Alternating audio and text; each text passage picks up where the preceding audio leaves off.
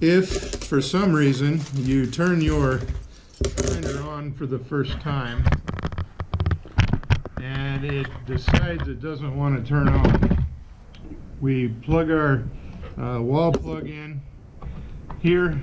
That'll go. Make sure you plug that end in where it goes.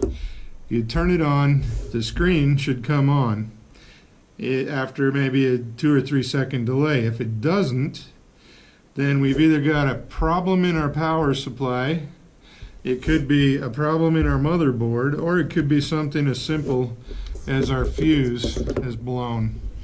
And usually the fuse blows because 2 wires cross each other and short out.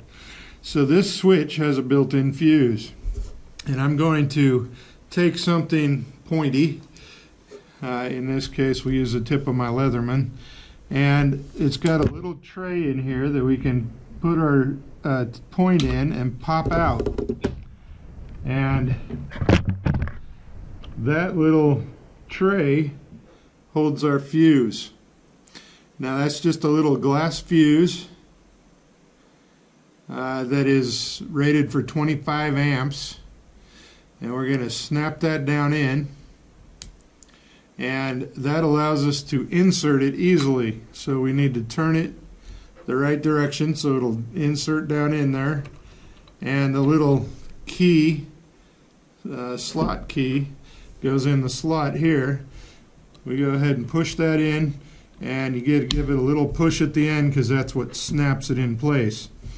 If your fuse is blown, you will get no more power to the rest of your machine.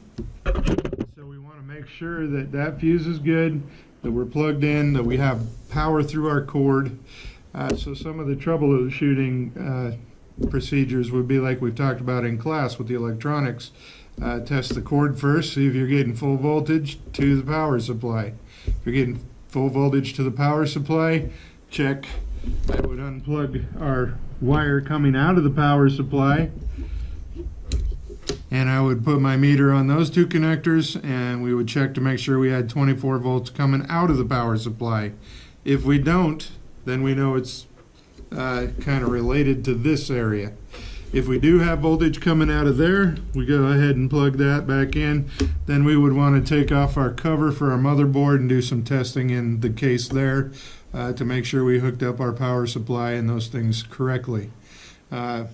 We just troubleshoot the easiest first and work to the hardest, and hopefully eventually we find the problem and it's easy to fix. If not, it's good experience.